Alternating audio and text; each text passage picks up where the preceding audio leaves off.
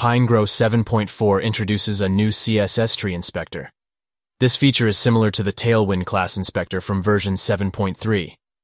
The inspector makes it very easy to work with CSS styles. To open the CSS Tree Inspector, go to the Style panel.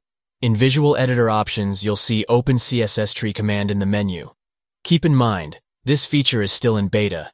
It might not be fully polished yet. Your feedback will help us decide if this approach is the right one and if we should continue to develop it further. The CSS Tree Inspector works like browser developer tools. It displays all the styles, inline, and CSS rules that apply to the currently selected element, as well as to all its parent elements.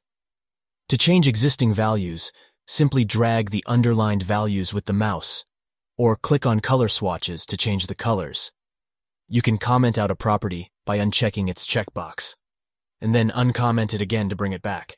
To delete a property, click on the value. You can edit the value here, but if you delete the value and press Enter, the whole property is deleted. Adding a new property is easy.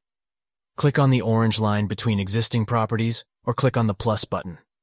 From there, you can choose properties from various categories, or you can search directly for the values. For example, MT80 will create a top margin of 80.